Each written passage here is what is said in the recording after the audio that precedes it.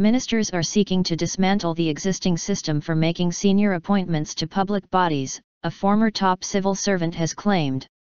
Sir David Normington said plans to allow ministers to choose people deemed unsuitable by advisers were worrying.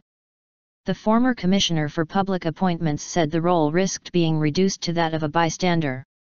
Cabinet Office Minister Matt Hancock said appointments had to be speeded up and ministers fully engaged. Officials said changes stemming from a review by the businessman Sir Gerry Grimstone would strengthen current procedures and that transparency and accountability would remain key elements. Good intentions. It comes amid reports of increasing intervention by ministers over appointments to key positions, including on behalf of those with links to the Conservative Party. Sir David, who retired from the role of Commissioner last week after 5 years, told MPs that the current system allowed departmental ministers to choose their preferred candidate from a selection of people judged appointable by an advisory panel.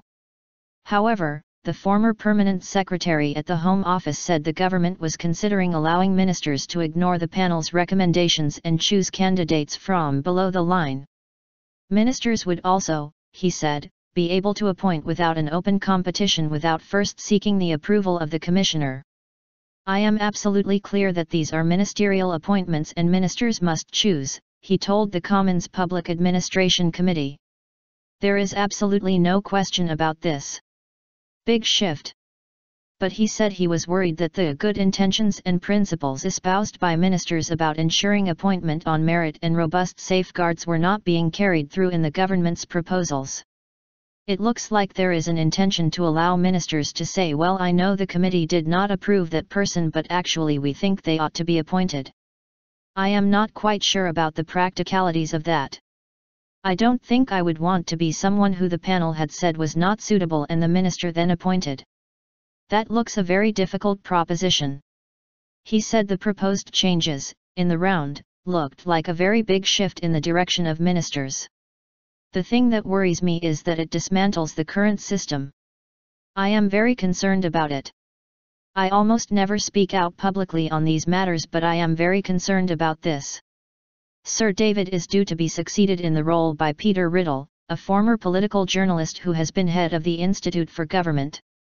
Asked about how the role, which was created in 1995, may change in future in light of the government's proposed changes, Sir David said, I am a little fearful about what may happen here. I have tried in my role to head things off before they get out of hand. I think what may happen here is the appointment is made and the Commissioner has no option to pop up and say the appointment is not acceptable. Appeal for candidates.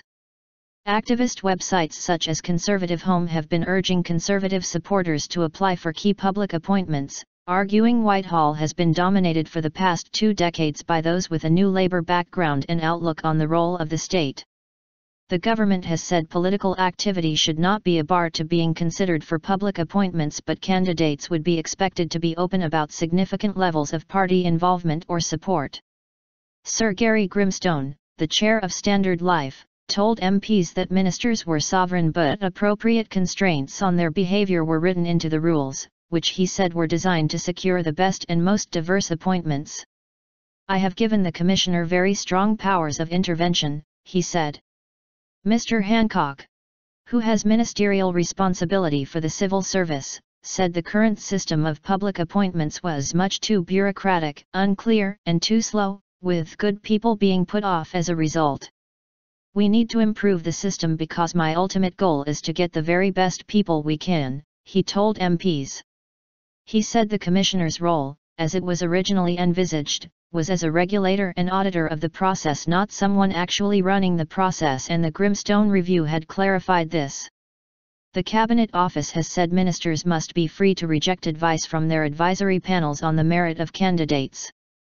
In such cases, the recruitment process would either be rerun with a new panel or ministers would be able to choose someone themselves as long as they explain their decision publicly. The proposed changes will be incorporated in a governance code, setting out the new public appointment principles.